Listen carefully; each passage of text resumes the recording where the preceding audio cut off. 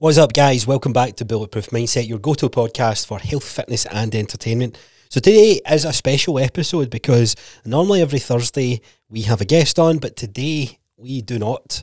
Unfortunately, some plans had fallen through, so the guest that was supposed to have on is not going to be on until another few weeks' time. But nevertheless, we do not miss here. So it gave me a bit of time to think. I'm just going to go straight into this, by the way. This is the intro, and we're just going to hit home with something I've been thinking about the last couple of days when it comes to taking on some newer clients. We're chatting about their goals and getting into a deeper level of buy-in when it comes to why they are wanting to work on their health and fitness. And it's crazy how little we do this as people, myself included, like with my own goals, whether that's fitness goals, business, career, whatever you want to call it. I sat down, I was interviewed on someone else's podcast today, on the Mount Mindset podcast, and I was going through my story and I was thinking to myself, I was like, fuck man, it took me to the age of 27 before I started challenging my own, like sticking to my own goals for what I wanted from life. I'd done it in the corporate setting, and I know you guys love me saying this buzzword of the corporate world and all that sort of stuff, but I thought that was just unique to BT, to the company that I was working for, and didn't realise how powerful that exercise could be, because in the past when I'd done it, it was like, right, let's set some goals for you as someone who's working in my team. You're not where we need to be performance-wise in terms of the average of where the site's at. So we need your call handling time to get to here. We need your revenue brought in here. We need your satisfaction score from your customers to be here. All pretty bullshit and irrelevant stuff, let's be honest. So I had a wee bit of reminiscing today, and it was quite good to go through that story. I've obviously been interviewed on a couple of other podcasts, so it's always weird. I can obviously chat, as you guys will be able to tell, but when I have to chat about my story, it just doesn't come out as natural as what I would like it to. But this was one of the best ones I've done. Gio's a fantastic host in terms of the conversations, giving you the space to speak, and then also challenging questions to go into a deeper level, and that's what I like about him. So that podcast will be up tomorrow on his podcast. I'll leave a link below that if you're fancying that. But anyway, when I was looking through that, or chatting through my own story, all these ideas, not ideas, but all these things that I'd, I don't know, for better words, suppressed, going through that time, as to some of the shit that I used to sort of put up with and didn't realise. But one of them, I don't know if we spoke it on camera or off camera. He was asking around what was the main motivation or driver to climb through the ranks, and I always thought it was like financial success. But what was the difference of me doing it and my peers not doing it? And again, I kind of was a bit silent. I was like, wonder why not too many people did climb through the ranks. And the only conclusion I could come to was, everyone's got their own story, their own upbringing, the people around them, all that sort of stuff. That all plays its part. But when I look around why I think I was good at my job and I had a lot of passion and drive to get better at my job, was generally because I was working out.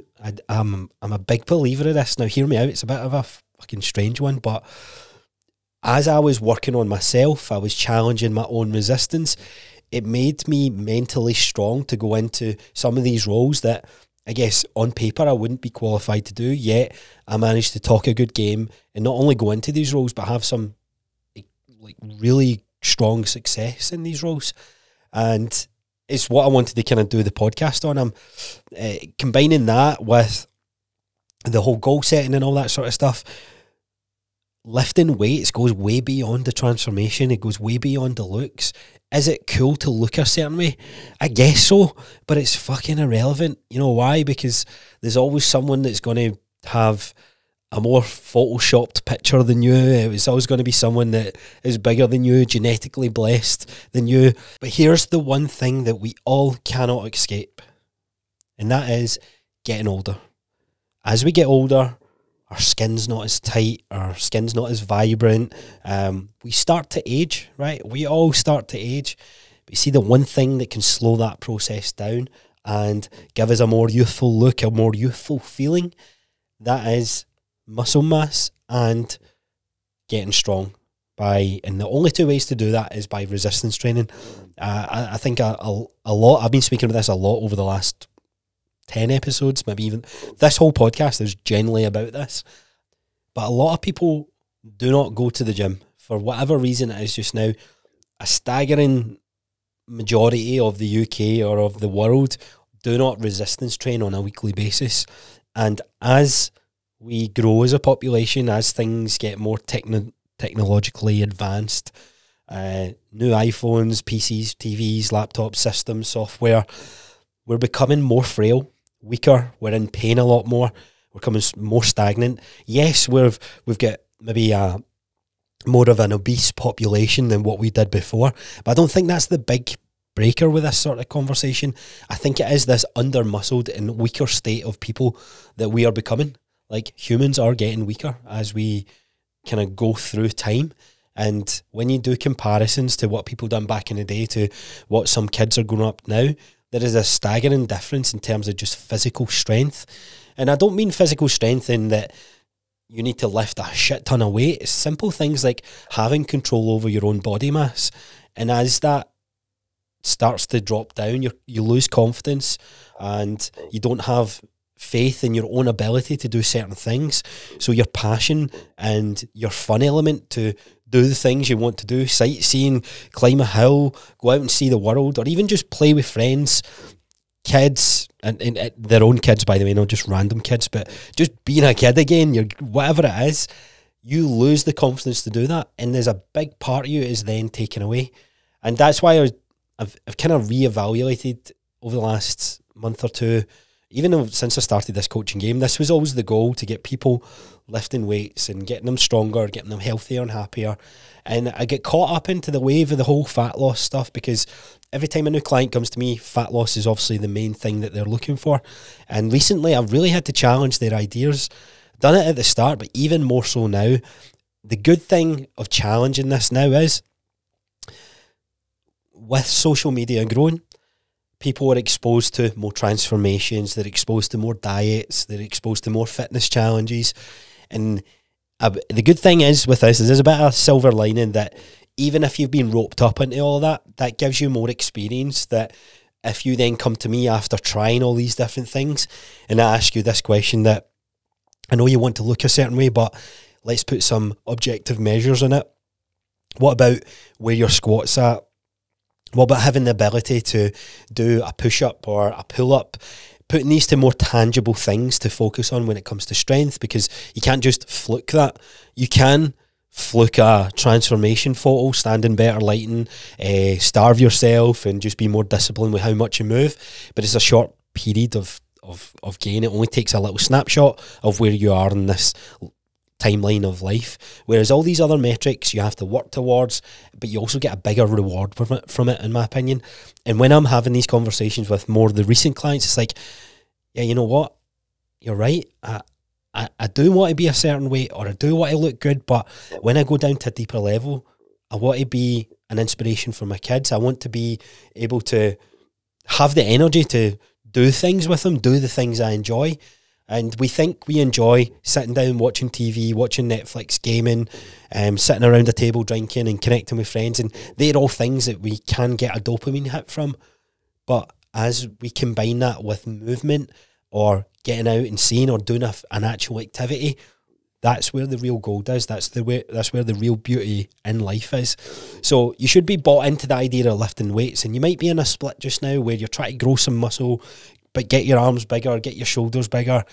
I'm not saying it's a bad pursuit. It's nice to, it's a good thing to have every now and then, but make the picture bigger. Like, it's so small you don't even realise some of the things that you're aiming towards. So, but quickly before doing this episode, I was like, what's some kind of powerful statistics I can throw out there to convince people to lift weights? Now, I know there's a strong chance that if you're listening to this podcast, then you're pretty much bought into doing something with your fitness.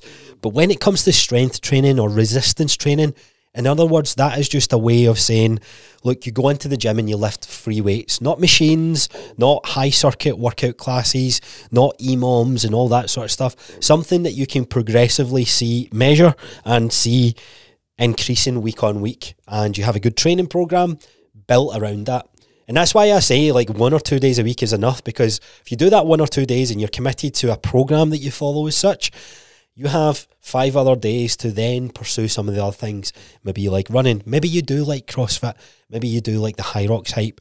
So you get to tap into some of these worlds, do those classes, but where true strength, true resilience, and true just general grit and development in your own body, it lies within resistance training, right? Taking all that away though, forget about looks, forget about muscle mass. What is some of the most powerful statistics that I can highlight to get you more bought into this idea? And this is really hard to communicate to younger people. And it's crazy that I'm saying younger people is in our 30s. But the good news is, if you felt a bit of a fucking, oh shit, man, I am 30, I'm halfway through my life or halfway through to retirement, you might get a wee bit scary with your own mortality or scared of your own mortality. And you're like, oh fuck, man, I'm getting old. When you look at these fitness competitions, by the way, see the guys who are setting world records or the best times, they fall in the age category of 30 to 39, right? So if you're in that category, do not worry, you are entering into your prime. And arguably, if you're someone listening to this in your 40s, 50s, 60s, or even younger, if you kind of take the approach of dedicating time towards your resistance training, as you age, you'll get better and better with age, like a fine wine, okay? Yes, your skin might get a wee bit saggy, you might start to look a little bit older, but you will not be as old as you feel. There's a fantastic quote out there saying you can be the oldest person in the gym or you can be the youngest person in the care home. And what a powerful statement to kick this off with, eh? So let's run through, what have I got? I've got 9, I guess, different points that I've kind of scoured the internet and kind of brought back. One of the first things is heart health, right? There's no doubt about it that cardiovascular training is what's been thrown out there. Run more, do your endurance, and we see all these people are long distance runners, long distance triathletes, swimmers, cyclists, etc., etc. But when it comes to strength training, the stronger we get that heartbeat, the stronger we lift or get our muscles moving, the better the blood flow is. And we have a fantastic benefit that comes to our heart health. So this report here, strength training just twice a week can reduce the risk of cardiovascular disease by up to 40%. Studies are showing that lifting weights help lower blood pressure, improve cholesterol levels, and reduce your resting heart rate. Now, I'm not someone that got caught up in the endurance hype. In fact, I was fighting against that whole movement for the last 10 years of my life and only just recently went into it. Biggest mistake I made was thinking it was one or the other. Both of them combined is a fantastic method to look after your health and your longevity. But one thing, if I had to pick one, I would still pick the strength training and lifting weights. I've told this story in the podcast before, but I had never climbed a Monroe before, and I had friends who'd done, I think they'd done like 30 or 20 Monroes, and we ended up joining them on one of these weekends that we had free, and I turned up my pair of Converse, my shorts, just ill-equipped for this hill climb. Luckily, it was a nice summer's day, and a sunny summer's day in Scotland, which is very rare. Anyway, we embark on this climb, and we're walking, and look, don't get me wrong, it's challenging, my calves are cramping up, etc., etc., but we get to a certain point, and the guys that I'm with, they have to stop first. And I'm thinking to myself, this is the activity that you do all the time. Why am I stronger in this pursuit? And that's because there's a misconception out there, just because you don't do cardio or you don't do any sort of endurance training, you're not actually working on your endurance. And the only point I'll caveat this with is the reason I think I found that easier than what I should have, someone in a similar position to mine, was because in my training I was doing compound lifts, I was doing free weight movements, but more importantly I was phasing those training sessions where I would do lower reps, medium reps, and then do shorter week stints of high reps, which was like 12 to 25 reps. Have you ever done high reps, like 20 reps of squats? That shit gets your heart going. That's like nothing else that you'll ever experience.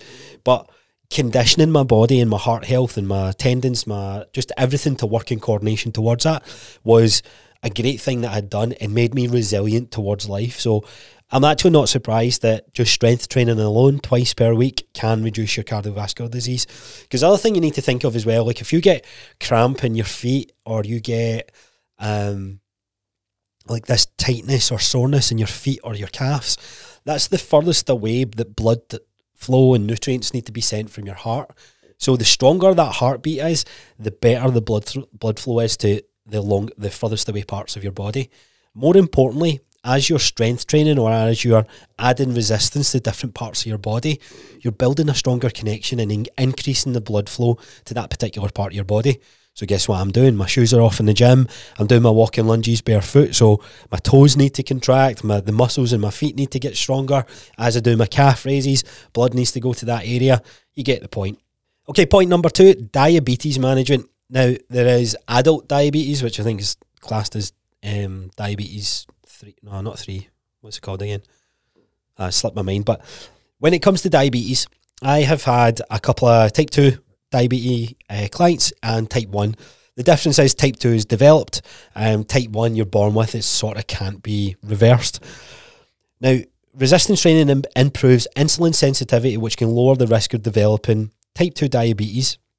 According to research, adults who lift weights are 30% likely to, those adults who lift weights are 30% less likely to develop type 2 diabetes than those who don't. Just by lifting weights a couple of times a week, right?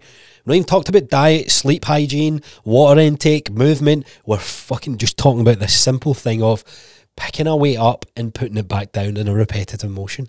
How mental is that? How bizarre is that?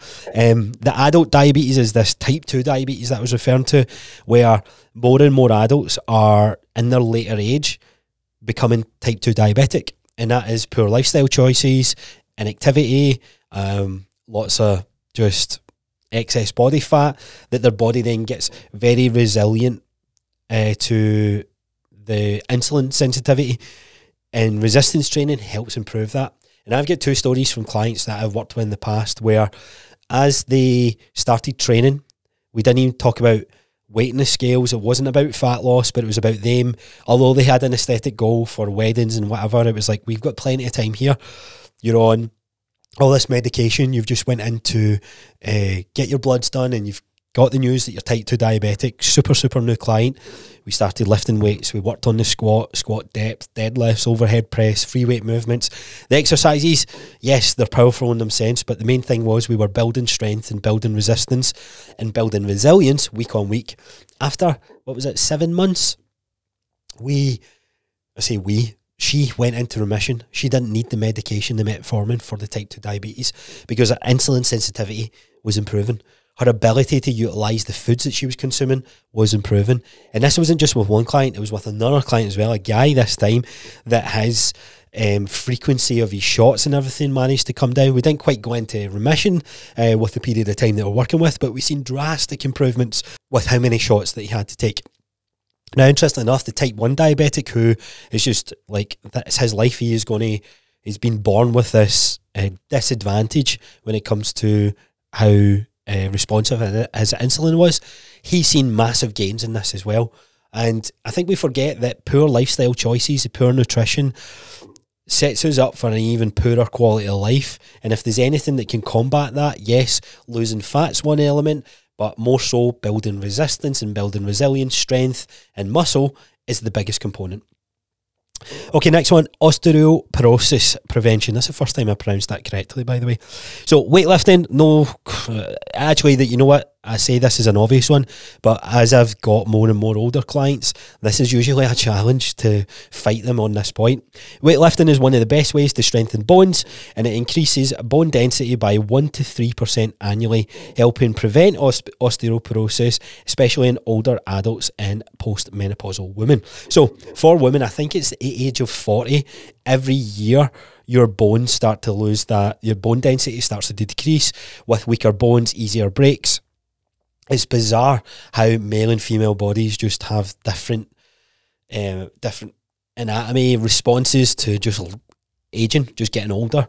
But one of the things, especially particularly women, every single person, but more particularly women, if you're premenopausal, postmenopausal, doesn't matter where you are in this journey, by introducing lifting weights or resistance training, you will see massive benefits in that. Even those with arthritis, I was going to say, arthritis, what's it called? Arthritis? doesn't sound right. Am I saying that word correctly? Arthritis. Oh my God. Yo, what is going on? Arthritis. Oh man. Let me get. I'm typing this. Arthritis. I cannot pronounce this. I'm going to say how to say. Who would have thought I wouldn't be able to say this word? No, it's not even coming up.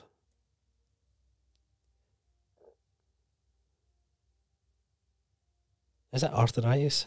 It's not playing. I've not got any signal in here. But anyway, those with like claw hands and all these different sort of variations of not being able to move a joint, this is a fantastic way to get blood flow moving, get nutrients to the joint, strengthen the tendons and the supporting muscles that move.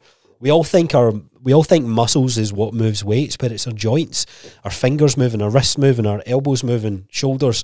The joint gives us the ability to move through whatever exercise it is that we're doing.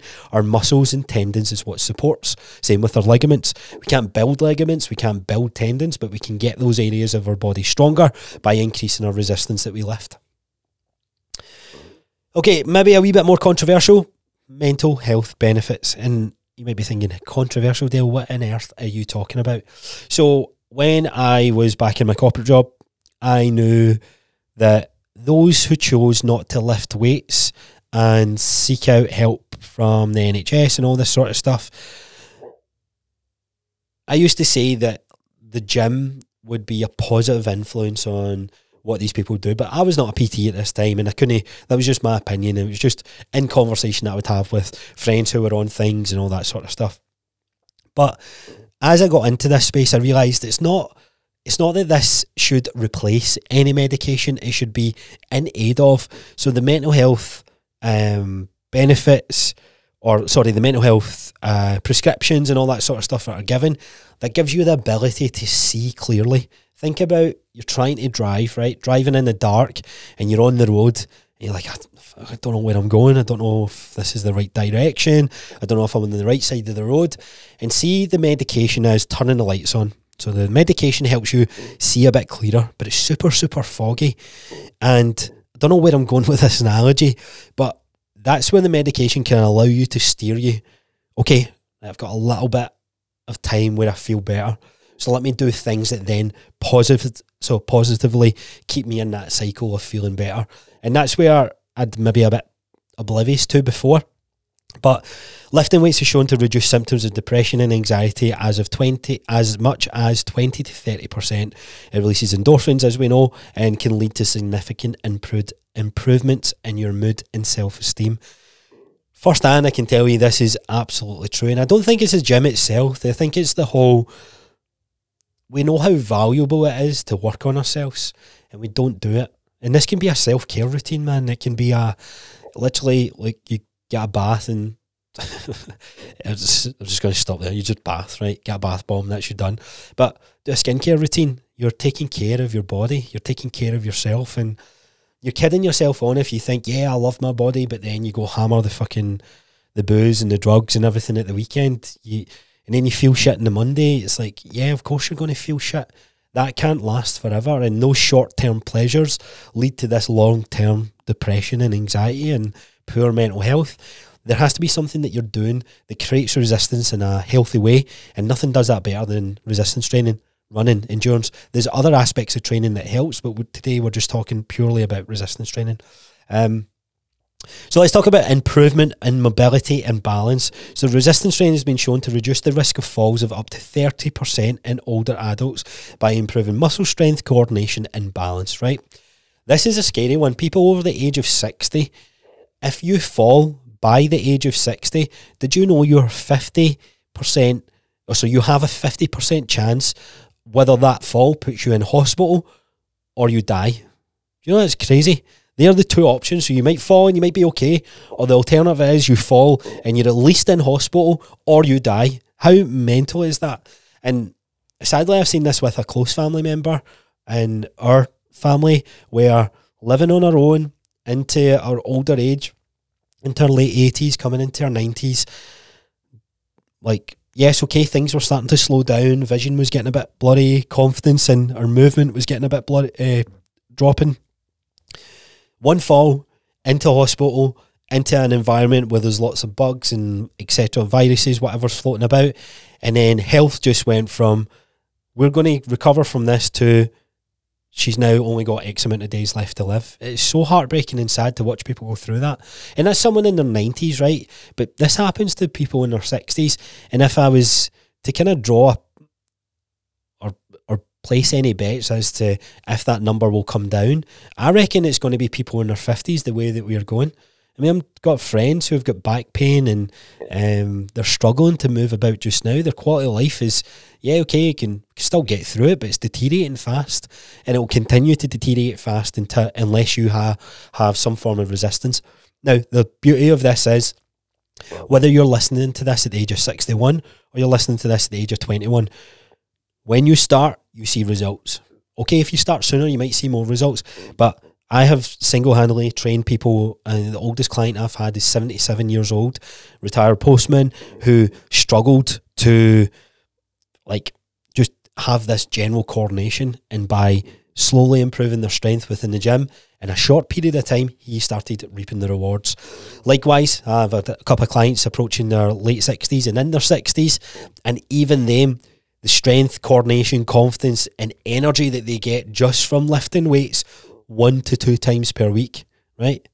1 to 2 times per week. Not 5, not 6, 1 to 2 times, right? So I get timing and all, there's tons of barriers as to why people don't, but think about that for a sec. That's completely manageable. Every single person listening to this, can we work out once per week for the rest of our lives to get these amazing results as to how much reduces our chances of dying and improves our quality of life?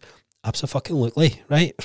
We should be all bought into this, but we're so caught up in, oh, I want to look like C-Bum, I want to be a bodybuilder, I want to do a bodybuilding show, I want to do this. It's like, cool, do all that sort of stuff, but if that's the only driver as to what's keeping you consistent in the gym, you're going to have a problem once you achieve that goal. You're going to have a problem once you get in shape. You're going to have a problem once you build more muscle. It's like a never-ending game. The focus needs to be, or the foundations for sure need to be bought into, look, I'm doing this to be the best version of myself, because then I can show up for the people that I love. I said it on the other podcast that you have all these problems and stresses in your life, hundreds, thousands of problems, until you have a health problem. That is then your number one problem. That trumps everything. And the one way you can't, like, we all get shit cards that are dealt to us, but if there's one thing that's going to give you the best chance, and no matter what situation is thrown at you, that is by lifting weights. Right, we're almost done here. We're moving on to the last thing in improved mobility and balance, by the way. Coordination is a unbelievable cheat code. Unilateral exercises, walking lunges is the biggest and best exercise I've done with older clients. Yes, they might have the struggles or knee pain to really go through the movement, but see, just by stepping or standing on one leg and what that does to their brain and their cognition, oh man, it generally takes 5 years off their life instantly. Not off their life, sorry. Gains them 5 years, reverses their age by 5 years, should I say, where they feel sharper. They are able to, like, listen. I don't know, it's hard to explain, but they're just a sharper human being. Right, nearly done here. Longevity, of course, we were just talking about that. Regular weight training is associated with 23% lower risk of premature death. Stronger muscles contribute to healthier, longer life by reducing frailty and functional limitation as we age. Again, you hear me talk about this all the time, but yes, we might be, I always hear, look at this person that died, they went to the gym. Look at this person, she smoked cigarettes until her 102 years old. Yeah, but what is the quality of life? Really think about that. What's the quality of life you want to live in the last 10 years? Regardless of the hand that you're dealt with, I want to make sure that I'm setting my life up for, I'm not wishing my life away, but I'm going to make sure that I'm going through life training at the best and doing the things that I want to do, but also bulletproofing the future, building my physical pension for a stronger and healthier me. On to the next one, reduction of cancer. So this one's an interesting one. A study published in the Medicine of Science and Sports Exercise found that regular strength training reduces the risk of all cause cancer mortalities up to 17%, right? Every single cancer that you can possibly be diagnosed with, you will have a 20% chance or more. You'll have more of a 20, I always struggle to fucking communicate these. You'll have a 20% better chance of surviving that. That is insane. And what is the reason because of that? Well, stronger bones, more resilience, but really it's the muscle mass, because when you go into chemotherapy or you go through your cancer treatment, your body's getting more frail and it's struggling to pump your heart, it's struggling to keep the liver functioning, all the fascinating things that our body does on our own. If we have this protective armour, which in this case is our muscle, that slows that process down because our muscle gets used as that extra energy to begin with. Then there's a bit of fat, and then you might have seen it, and if you haven't, like, feel sorry for you because it's horrible to watch anyone go through, especially as they start to. It's maybe a long-winded process, and the end route is death. And watching that, how that deteriorates someone's lifestyle, it's horrible, horrible to watch. So, if there's a thing that's going to, it might not cure it, it might not make anything any better, but if it's a risk that you're going to take, then it's something that I'd certainly would. Okay, last two here. This one gets a category in its own, back pain, because every fucking motherfucker's got it, right? Now, back pain, for people with chronic back pain, and resistance training can help reduce the pain intensity by up to 77%. Lifting helps strengthen the core, back muscles, providing better support and pain management. Back pain, any sort of pain, is derived from weak tendons, weak muscles, weak joints, and the only way to strengthen your joints, it's no mobility, it's no a sports massage, it's no chiropractor, it is by strengthening your body by lifting weights. It's by strengthening your body by resistance training. I keep seeing these things. I've seen a supplement the other day get rid of back pain by taking this, I think it was like a leafy green. I was like, are you fucking kidding me? All gimmicky stuff. These things all have their value in some form or manner, but if you go and you do them and you don't resistance train, then guess what? You're literally on the path to more pain, more chronic pain, and it to hit you harder as you go through and as you get older with age. Last one. We got a separate one for lower risk of anxiety, up to 20%. So strength training is shown to lower anxiety levels, likely due to the positive impact of exercise on stress and mood regulations. So yeah, it helps regulate your mood. You always feel better after you get a workout in. The anxiety side of things, I wonder if it's the whole, and this is all speculation, but I wonder if it's closely linked to not necessarily better managing stress, but the ability to go, I can't do this. Oh my God, I just done it. Like, think about that for a sec. Think of something that right now you can't do. In fact, a better exercise. Think of something or a time where you went, I never thought I'd be able to do that, but I did manage to do it.